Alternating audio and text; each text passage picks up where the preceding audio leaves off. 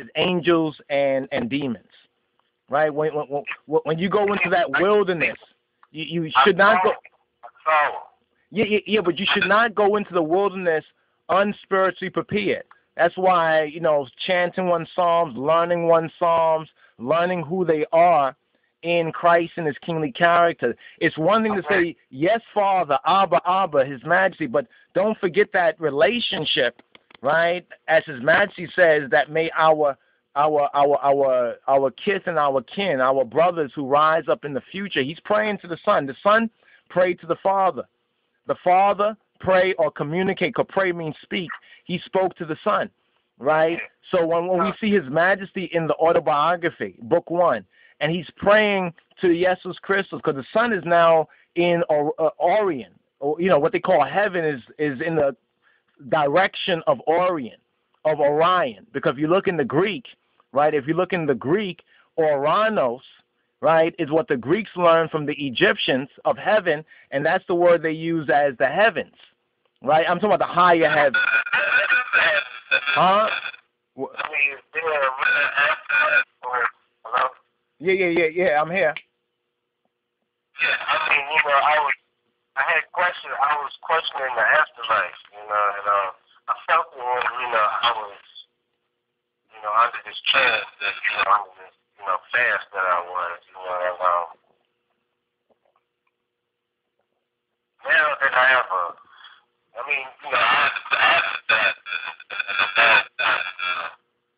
I have fasted a long time, so, I have a clear head, but, Usually a fast is like...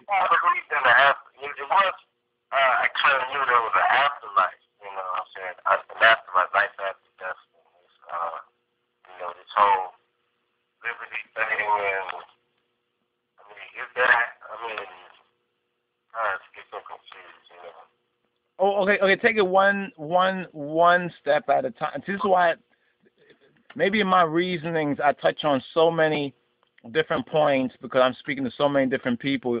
The question you brought up about Moses and about Yeshua, about Jesus, and fasting and the 40-day fast. The 40-day fast of say Moses and Yeshua.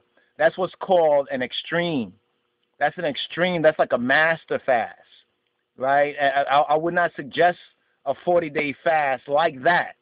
You see what I'm saying? Because remember, it says day and night. Even most faithful Ethiopian Orthodox Christians and Hebrews, when they usually fast, it's usually, even the Muslims do this, it's usually the hours of the day, the 12 hours of the day. You know what I mean? So if they eat anything, they might eat a little something, but nutritious, not gorge themselves, nutritious before the dawn comes up. And then in the evening, right, there's fasting food, as I mentioned before, and it's called som wet. Som wet is like basically, if you go to an Ethiopian restaurant, they usually would offer Rastafari som wet, and it's usually vegetables. It's usually vegetables and greens and food like that. On a fast, even a 12-hour of the day fast, that is very, very important. That is very, very important. If you're eating Mickey D's, McDonald's, if you're eating GMO, junk food, and so forth and so on, and in addition, I would even suggest ones take certain of the longevity, the minerals and the nutrients. See, a lot of people, they pop vitamins, and some of these vitamins out there have toxins in it. There's some news articles out there which will tell you that some vitamins have been recalled because they find that they're putting heavy metals and all kind of funny stuff in the vitamins. So people are taking certain type of vitamins. So we have to know what we're putting into our body. Just like if you want spirituality, you have to do your study and your research so you'll know what somebody's telling you. This is why I tell everyone when you listen to me and I'm touching on some areas of scripture, you understand? Take it one step at a time and look these things up for yourself and begin to question yourself and about them and pray to Jah, pray to God for wisdom. God will give anyone wisdom who truly seeks it. You know what I'm saying? Especially we have it in the authority of our love of the Messiah. because we recognize that the Father, the Son, the Holy Spirit is one, because we recognize that Haile Selassie come. But we cannot be naked spiritually. You know when I talk about the Trinity, I don't know if folks are getting it when I'm talking about the Trinity, and I'm speaking about spirit, soul, and body. The soul is the soul is the psyche. So somebody has a psychological imbalance, for example. One level of spiritually diagnosing that is that the soul is being pulled in two different directions. See, the soul is both your mind and your feelings. The mind is the upper part of your soul that connects with your God consciousness or true spirituality, your consciousness of angels and demons and the Almighty God. You understand? That's the spirituality part. That's the spirit part of us. And this is where the word, when we meditate on the word, and when we speak the word, and when we chant the word, and we, you know what I mean? The word is spirit, because you have spirit when you speak. Your spirit is your breath of life. But is your spiritual, and the words that you speak, you really have to check the words that you speak, because sometimes we be saying stuff, or we used to say stuff like, yeah, man, this is killing me, or I'm dying for such and such. Do you understand? You know what? I remember when I was locked up on the block, and, I was in this trance, right? I was calling all the white boys, the nigga and porch monkey, all this other good shit, all that. And I was calling them damn Toms over there, all the cracker names and the redneck shit, I had switched it up. I was. Yeah. I always that example, but I'm gonna get this right here. You see, a lot of us identify our existence with how we feel, right? With our feelings, right? Feelings are good servants but poor masters. See, it's the discipline. It's the spiritual discipline, and the best spiritual discipline is staying in the I book. And whatever you don't understand, just take a moment and say, Abba, in the name of your Son, in the name of Yeshua, show me this. And have no doubt that He's going to show you it in due time. He might not show you it all at once, because sometimes we're not mature enough to understand it all at once. Sometimes He shows you. You ever go through an experience in life where you ask God something and you went about your business, and then you went through a lot of different experiences, and then you put it all together, and you're like, oh, that this stream of experiences, Jah was showing us point by point. Because remember when Christ even said it Himself, Yeshua said it, Jesus said it. He said, I have more things to tell you, but you are not able to, you cannot bear it right now. In other words, there's more things that we have to learn and grow, and what happens is that some so eagerly desire spirituality. Like, for example, there's an example of some white boys who went down to the Indian reservation, and the Indians take peyote for their spiritual, as their sacrament, right? And it creates a psychoactive state, like marijuana is psychoactive. So it opens up the soul. You know what book you really need to probably check out is Cannabis Matrix.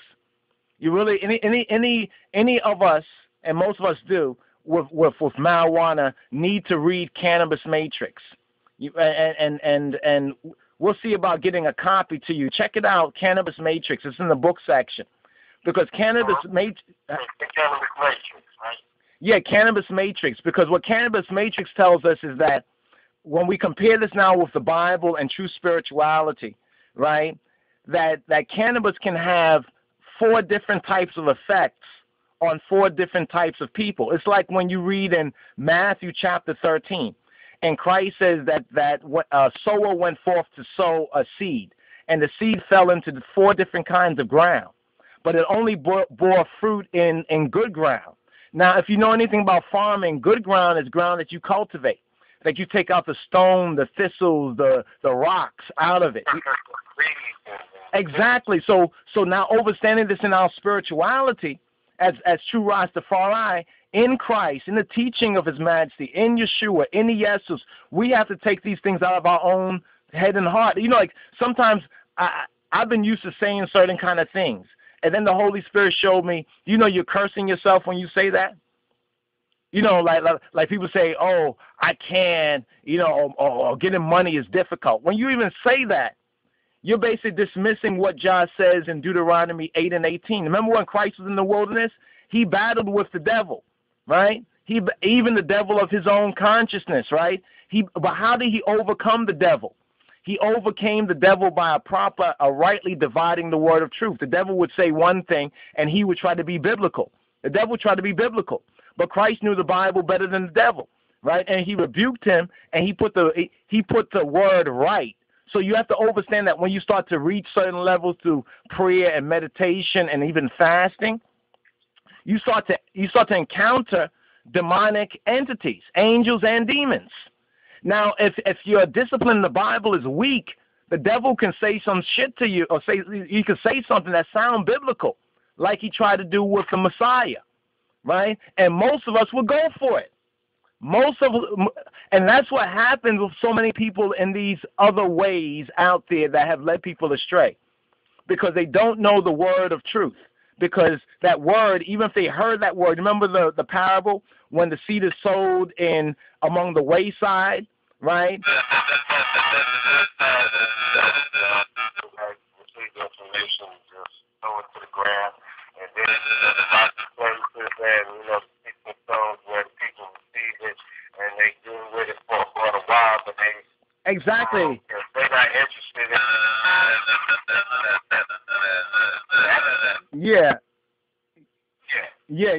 exactly. But that's telling us something. Christ was using an example that the people of his time would understand. Now, we are in concrete jungle, and this is where there's a blockage, where we get lost in mistranslation, is that we read that, and we're like, okay, that sounds nice, but how does it apply with I and I? We are like the ones that hear the word. It says, when any man hear the word and does not understand it, right? Then comes the evil one and snatches out of that one's heart what they sowed. It's like when Christians go to their churches on Sunday all dressed up, and the pastor may preach a good preach, and then they go out and they start arguing, cussing, and fighting, and back to their old ways. That word has gone by the wayside. So that word, even though they may be like, oh, I'm a good Christian, I go to church often, why did this happen to me? The answer is in his word. Remember, Christ himself in the wilderness only overcame Satan, or Satan, the enemy, the adversary of our true spiritual being, by intelligent use of the word. This is why they try to keep the Bible from black men and people and even righteous Gentiles, white folks. I mean, you hear about the persecution of early Christians. You hear about how they didn't want early Christians, right, to have the Bible in Rome and in Europe, and they didn't want black people, the Hebrews, to have the Bible in America. Why? Because once we recognize our true identity, even most folks who have a Bible and they go to church a lot, the only thing they read is that one verse the pastor gives them. You know what I'm saying? And Satan knows the word. The devil knows the word. And we see this example in Christ's temptation in the wilderness. Christ's temptation in the wilderness, if we are in Christ, right, and we have the blood of Christ in us, and we have the life of Christ in us, that means that we begin to recognize, wow, here's how Christ handled that. Here's the attitude that Christ says to have. And it's almost like the question, what would Yeshua do? It's almost like saying, the only way we know what Yeshua would do, a lot of folks say that, oh, Jesus wouldn't do that, and they are making up stuff off the top of their heads. Those people will fall to demonic deception already have fallen to demonic deception. Like when somebody cursing you out, say, oh, Yeshua would just take it across the cheek. And, over the, you don't know. So on the point of fasting, just to wrap this up a little bit, on the point of fasting, I would say look up on the internet, try to go to some of the Ethiopian church sources of fasting, and because they still do have that same order. Whether everyone fasts, Ethiopians don't fast as much as they used to. And the fasting usually sometimes is I think on Monday and Wednesday, if I'm correct. Like on Mondays and Wednesdays, are usually times that people would fast for like the hours of the day. Yovas, you know, and I heard about the Friday fast too.